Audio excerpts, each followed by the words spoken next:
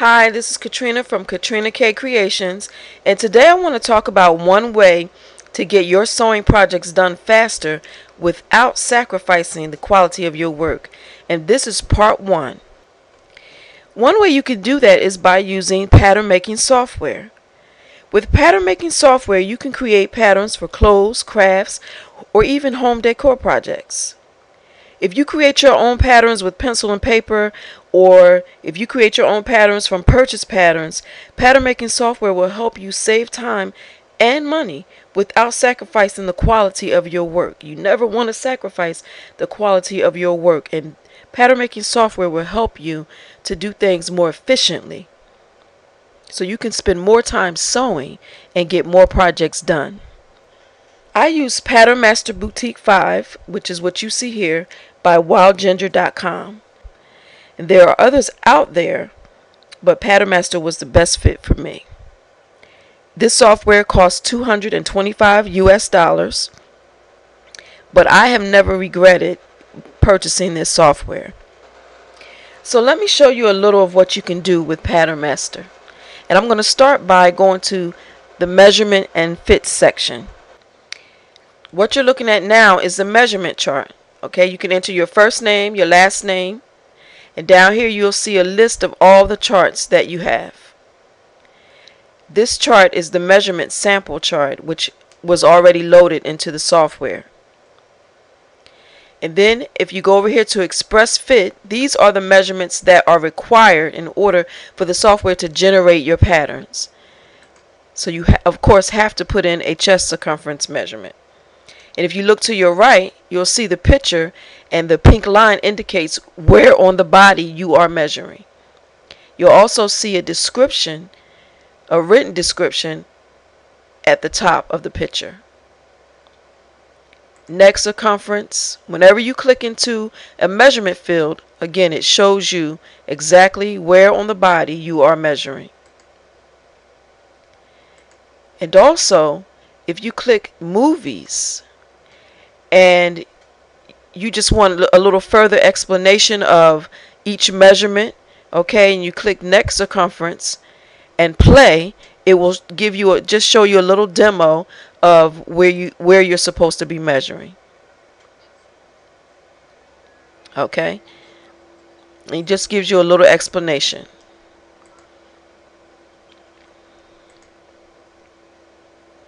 So these measurements are required. But when you go over here to custom fit, these measurements are optional. So if there's a measurement that you don't want to include, you just simply uncheck it, and then you won't be required to enter anything into that measurement field. And once all of your measurements are entered, then you go over to the top toward the left and you save it. So you'll always have your charts, so that if you need to make changes or you need to update your measurements, you can easily do that just by opening your chart. And once you've entered all of your measurements, then you want to go to fit garments. These are going to show you, these are going to take you to the patterns that have been created based on the measurements that you've entered. So let's do that now.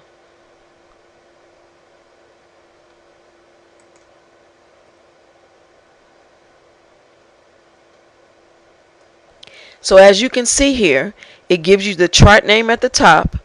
We were using sample measurements, so that's what they gave us.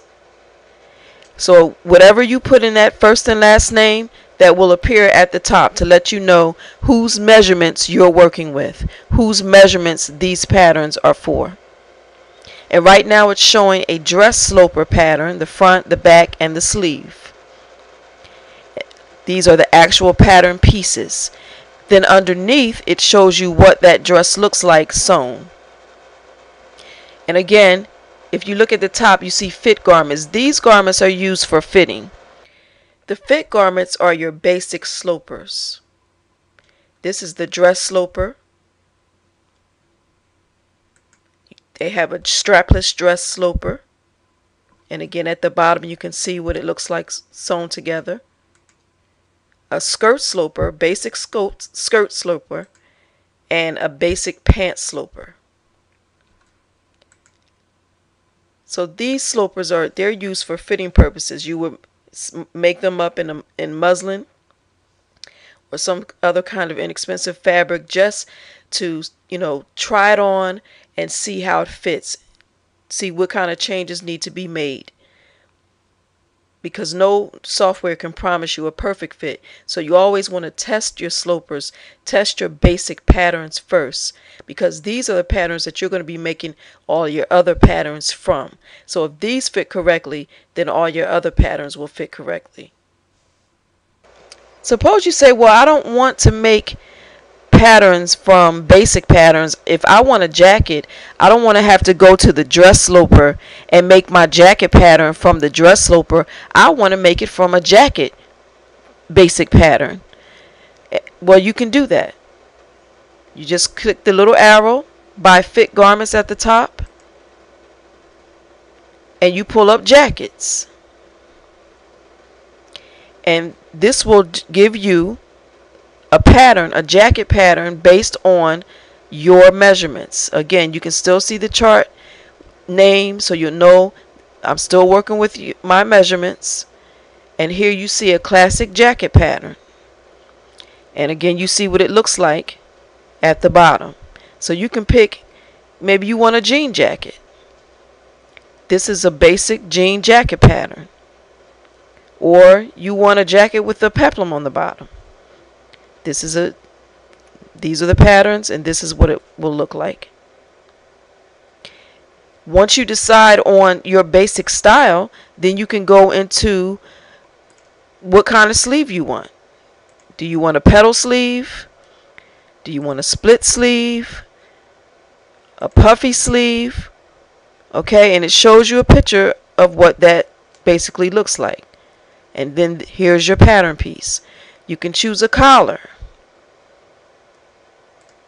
a dress shirt collar, a mandarin collar, a band collar. Okay, you have a whole list of collars that you can choose from. Or you can choose your pocket. What kind of pocket would you like? Would you like a patch pocket? Okay, and other details. So it gives you a range of choices to create that basic pattern, custom pattern according to your measurements or the measurements of your client.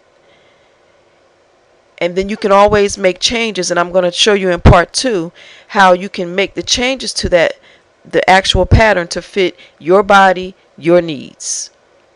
So again, this is Pattern Master Boutique 5 from wildginger.com. And this is one way to get your sewing projects done faster without sacrificing the quality of your work. I hope you'll join me for part 2, where I'll take you into the pattern editor and show you how you can make changes to your pattern. Again, this is Katrina from Katrina K Creations. Thanks for watching.